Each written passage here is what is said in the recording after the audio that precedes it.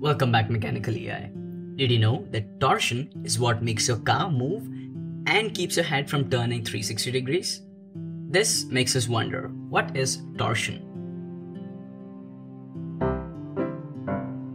Before we jump in, check out the previous part of this series to learn about how shear stress is distributed. Now, torsion is a twisting of an object due to an applied torque. It is expressed in newtons per square meter, pascals, or pound per square inch, psi. For shafts of uniform cross-section, the torsion T is given by the product of torsion constant J, T, and maximum shear stress, tau, divided by the distance between rotational axis and the outer surface, R. The maximum shear stress value for a solid shaft of diameter d with torque T applied to it is given by Tmax equals 16T upon pi d cubed.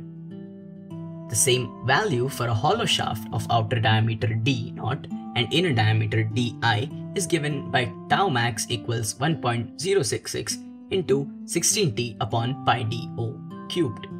From the above equations, we can infer that maximum shear stress is directly proportional to the torque applied and inversely proportional to the outer diameter cubed.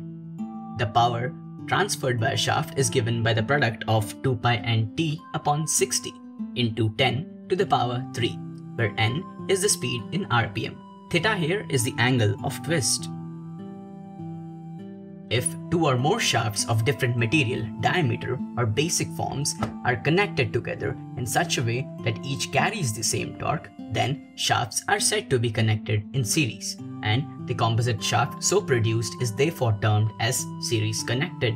Here, the equilibrium of the shaft requires that a torque T to be same throughout both parts and is given by Gj theta upon L for each shaft. If two or more shafts are rigidly fixed together such that the applied torque is shared between them, then the composite shaft so formed is said to be connected in parallel.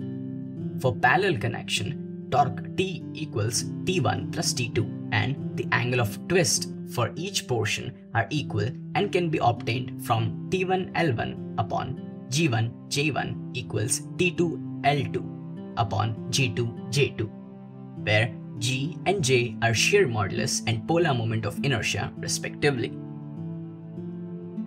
Hence, we first saw what torsion is, then saw how stresses occur in hollow and solid shafts, and finally saw how shafts are connected in series and parallel.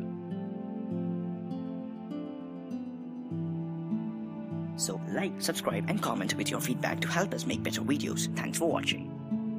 Also, thanks a lot for those constructive comments. You help the channel grow.